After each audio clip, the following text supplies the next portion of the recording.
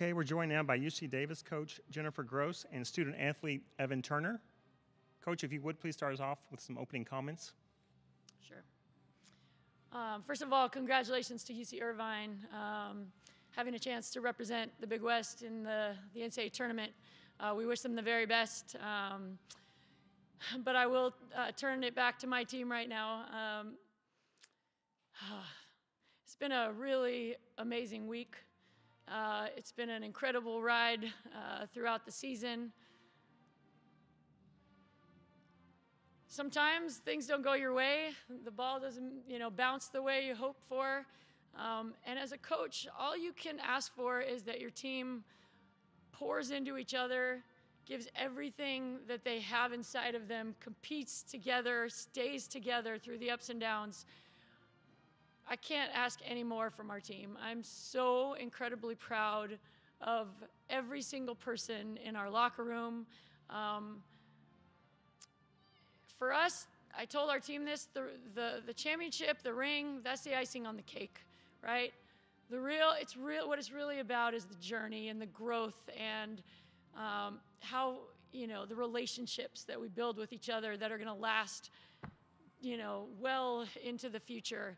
And we were 100% successful in all those areas. So I'm super proud of my team. And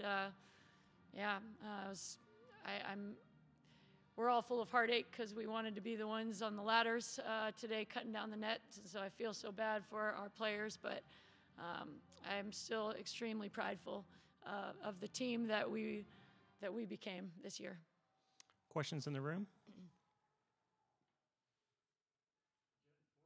4 games in 4 days, and that's the way it's been set up here in the Big West with the double bye and the single bye. It seemed that you played tremendous defense to get back in that game in the second quarter, but defense, as you know, really takes its toll on you. Well, I will say, Bob, all week, knowing that we were going to have to win 4 in 4 days, our theme was no excuses. So I thought our team did a tremendous job of not looking for reasons why, we just battled. We battled. And credit to Irvine, they came out after we had caught back up and gained the momentum, they came back out after the second half and really put another run on us, and we just couldn't quite stand up to that one, But yeah, I thought our defense was incredible throughout the tournament. We needed a few more shots to go today to just kind of keep it close. I thought if we could stay in it and keep it close, we could be there at the end. Just didn't get the bounces today. Jen, to your left is one of the best players ever to suit it up for UC Davis. Can you talk about Evan just a little bit, please? Go for it, Coach. I want to hear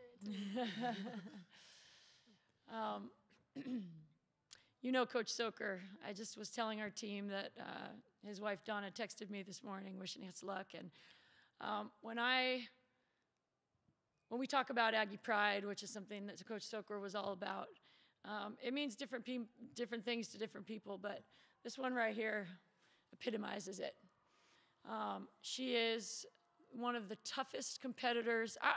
I mean, probably the toughest competitor we've ever had in this program. A couple other people, Cece might have a problem with that, but just never, ever backs down from a challenge, is always ready for the moment. I thought this year in particular, we needed her to take a little bit of a different role and not only wear a scoring hat, but also be a playmaker for us. She did that with a smile, with excitement, ready to get her teammates involved. I'll just tell you what, every day that we suited up and we're going and we're playing a game, I know that I feel a whole heck of a lot better knowing that Evanne Turner's on our team because she's going to battle every second of every game. Most of the games I just couldn't take her off the floor because she just brought so much energy to the court. Her teammates will tell you she makes the game fun. It's not just about the competitiveness. They love playing with her because she's so much fun to play with. She brings joy. She's one of those players that we will talk about for many, many years in our program about the right way to compete, how to lead a team, how to be ready for the big moments. So as Joe likes to say and our staff likes to say, tradition never graduates. Okay, while players graduate, they always leave something behind, and Evan will leave a lot, for her teammates. And Evan, to you, I know there's a lot going through your mind right now, a lot of emotions, obviously. Can you just share with us what you're feeling right now? Honestly, there's like the easy ones to talk about, a little sad, a little angry, like wish you can have some more time. But I think the biggest thing is that I'm feeling right now is hope. I might be leaving, but I know that group of girls is going to get it done next year. Like I said it in the locker room at the end of the game. I don't think I cried much. I just said, hey, you know what? We didn't do it this year, but y'all got it this year. We have a player of the year on our team. We have one of the best post players in the league. We have the best shooters, period. No shade to any other team. There's a lot of good girls in the conference. Respect to everybody out there. That everybody has game in the conference, or else we wouldn't have a tournament like we do. But I know the team that I played for right now, those girls that are coming back next year are fierce. There's a lot of hope. I know nobody would expect me to say hope, but I said hope, so forget you. Can you share with us what your Aggie career meant to you? Honestly, it meant a lot. I knew in 2019 when I called Coach Jen on the phone, I called her back and I was like, hey, I want to come here. The second I left my official visit, I wanted to commit right then and there. My parents made me wait. I'm so sorry. But I wanted to commit right then and there. But my career, as much as people like to look at my stats and stuff, it's about all my friends and family that I've gained. I don't even call anybody a friend anymore. They're all sisters. I don't know how I'm going to pick bridesmaids because there's so many. But my career is based off of all the sisters that I've gained over this journey. Everybody loves the stats and stuff. It looks good to say this or that about me. And don't get me wrong, I appreciate all that. But I wouldn't be there without all of them supporting me and helping me through that journey. Thank you. Jen, it's also the last game for Campbell Gray and Lena Svanholm, who's the only PhD student in Division I college basketball. So can you speak to what Lena and Campbell have meant to the program? Yeah, these three seniors have been incredible. I just told Evan this, but obviously there wasn't a lot of good that came out of COVID, right? But the one really good part for us was we got to have extra time with these three seniors.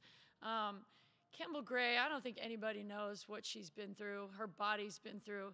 She had a really terrible injury where she pretty much destroyed her knee and took about 1.5 years to come back and has been playing through pain ever since. Even there's practices where I can tell how much pain she's in, and she's still like, I want to be there with my team. I need to be on the court. And she just pushes through.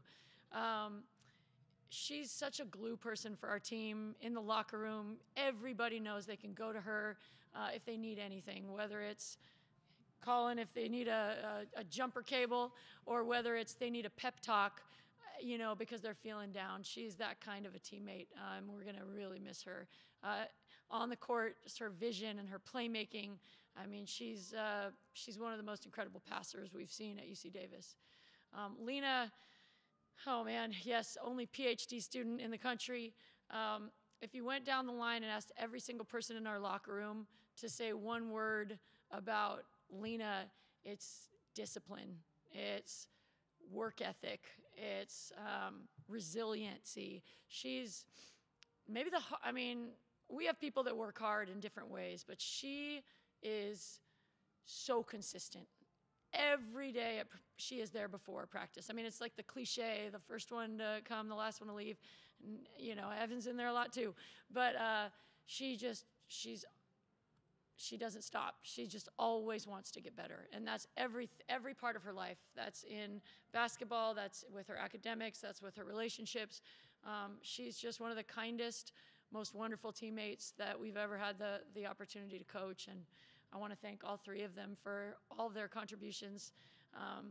If we are fortunate to win that championship again in the future, these guys will be a big reason why. Because you can't achieve the next goal without achieving the first one. And being able to come here and compete and win 3 games and get ourselves to this tournament championship wasn't easy.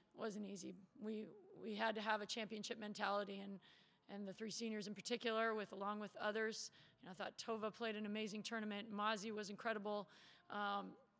We had different people step up every day, and that's been what our team has been all year. Anything else? Coach, Evan, we appreciate your time all week. Thanks a lot. Thank you.